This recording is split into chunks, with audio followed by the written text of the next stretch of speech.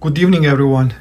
This is another video about Minimig, and this time I'm going to test TerribleFire cards. I have two different models here, and I'm going to tell you a little bit about the history of the development and how I made sure that Minimig is compatible with TerribleFire, and also a few things about setup. It's quite easy to set up a TerribleFire card with Minimig, but you need to do one crucial step, so I'm going to talk about that as well.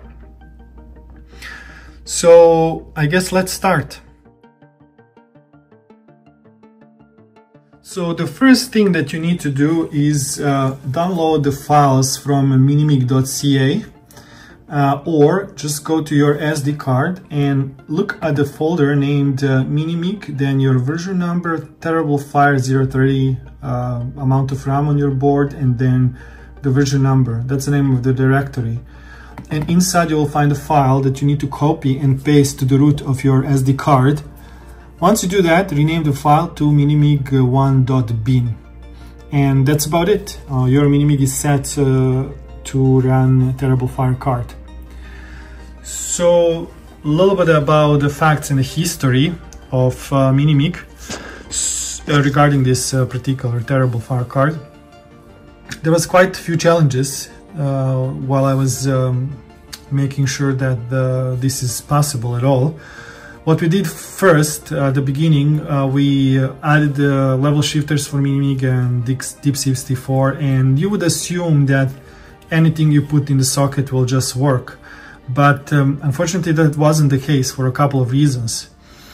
First, there was a collision with a fast RAM that was added after, and we discovered that Minimig never had a fast RAM in this particular old school 1.x version, and there was something called auto configuration protocol that was never implemented. So that was the first challenge. Auto-config protocol is done in hardware, in Verilog, and it's a big deal because before, if you remember, using PC, PC had these jumpers for the RQ, DMA channel, or address range.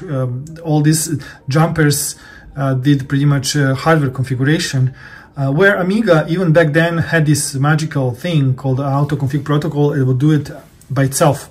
It will self-configure. And that is just a tribute to amazing engineering behind this platform. So Minimig now has auto-config that I've added for configuring these two chips, 2 meg of RAM for the fast RAM, and I need to make sure that we don't have collision between address range that accelerator board is using and Minimig as well. So that was the first challenge, fairly easy to solve. Second one was a boot ROM. Minimig has this thing where once you turn on computer, before Amiga starts, Minimig will use the kickstart replacement called boot ROM that will actually take the file from the SD card, a kickstart file, and push that kickstart file into the RAM and make sure that area is used as a kickstart. This is fine and works fine, but these accelerator boards, they usually have some sort of firmware, and once Amiga is up, they expect Amiga to be functional, not trying to push some bits and bytes into some obscure address range.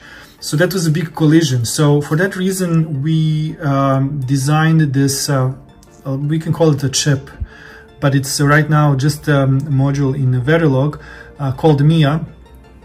And what Mia does, it holds everything until this process is done and does not rely on CPU to move the data into RAM.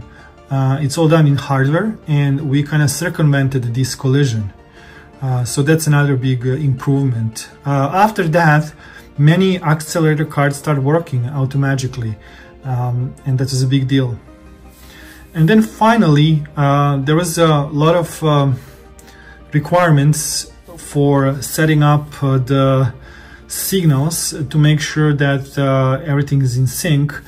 Some changes were made in the CPU bus. There is a lot of inaccuracy also in the Gary, gateway array implementation in Minimig, and I know Rene Cousins is working on making sure that Gary is 100% accurate.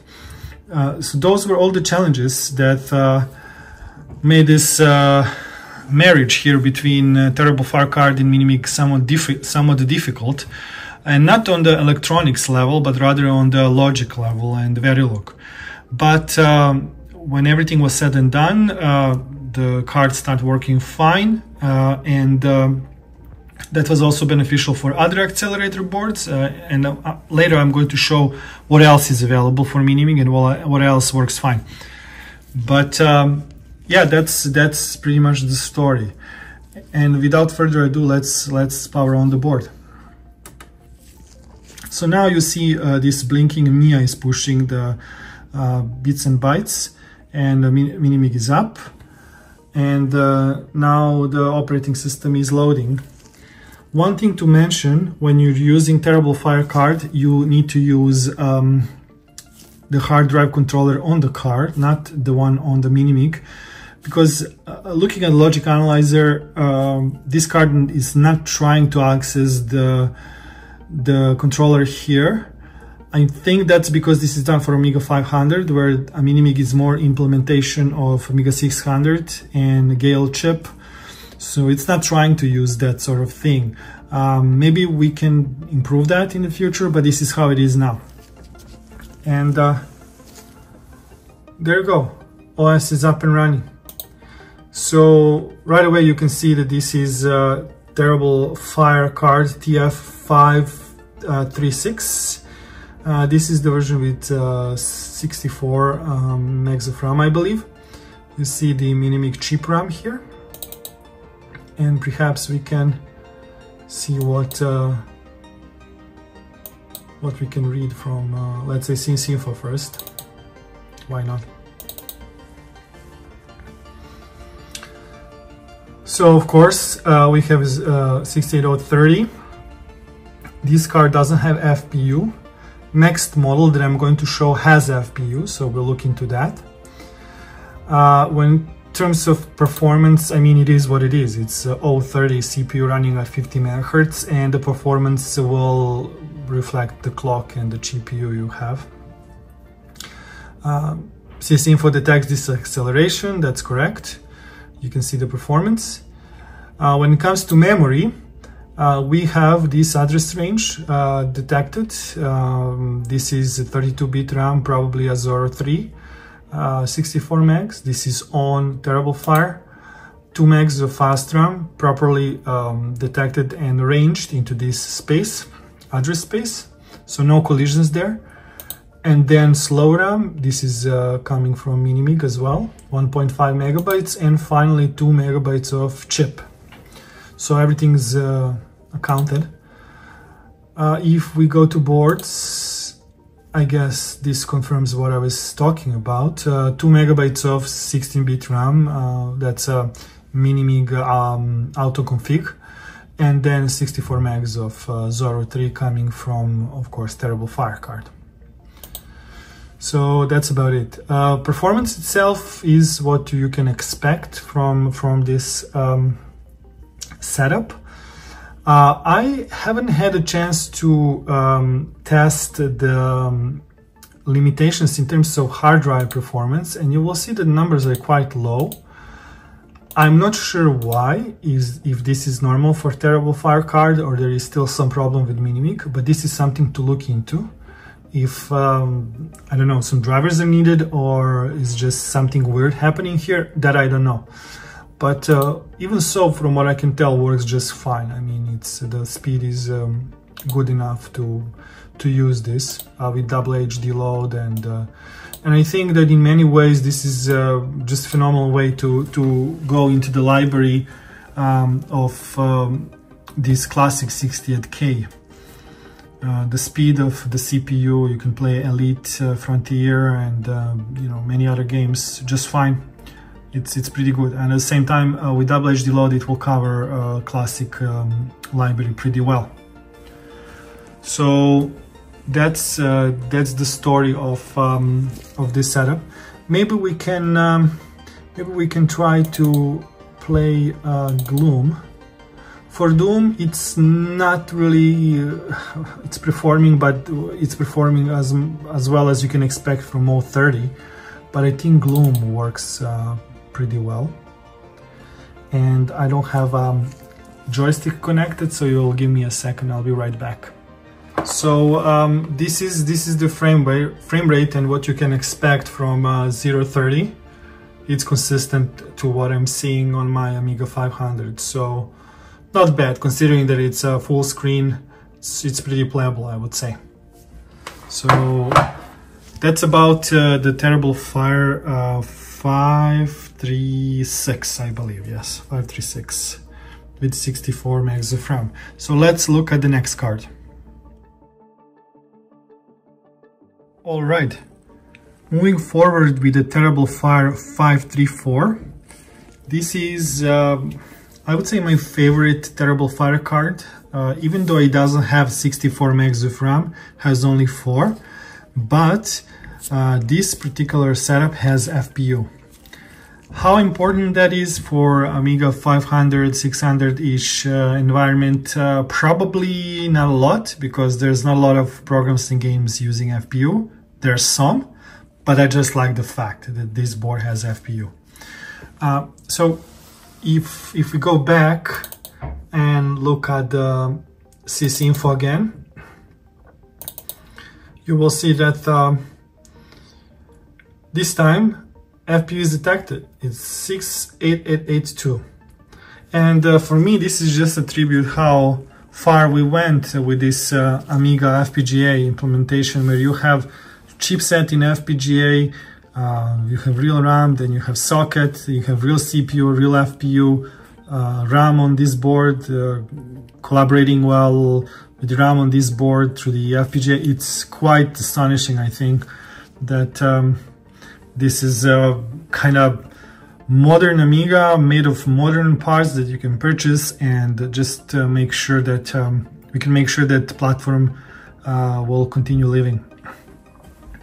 So what else I can show you? Let's see the performance, for example. I don't think anything unexpected will happen here. It's about the same 50 MHz chip, if I'm not mistaken. Yeah, Sysinfo is reporting 48.4, which is about that. If you look at the boards, you'll see the similar thing. I'm not sure what is this 64K, 4 meg. That's definitely coming from TerribleFire card. It's a 32-bit RAM, so it's 03. Then 2 meg is, if I'm looking at the address range, I would say it's coming from Minimig. What is this 64K? I'm not sure. Something probably that's coming from I assume TerribleFire card. I'm not sure. And if I go to memory, this is consistent. This is 32-bit RAM from TF card. This is the fast RAM from Minimig, and slow RAM from Minimig, and finally cheap RAM. Everything is accounted. So yeah, that's about it. I think we can pretty much expect the same performance from these two models. Yeah, as I said, I have one classic Minimig in my collection, and I'm using exactly the same card as this one, because I think it's pretty cool to have the 32-bit CPU. And I remember as a kid with Amiga, 030 was always a dream. I mean, you know, Falcon had 030, Amiga 3000, and to have this CPU and FPU together with Minimig, it's quite cool. So if I'm not forgetting anything, that's about it. As you can see, it's easy to set up. There is probably space for improvement in terms of maybe adjusting Minimig core, but so far so good. I have a lot of people using this setup daily without any issues. So yeah, that's about that. And again, thanks for watching. Hopefully this time audio is slightly better. I'm trying to speak up and I'm much closer to the microphone, so Hopefully that will improve audio. Talk to you next time. Have a good one.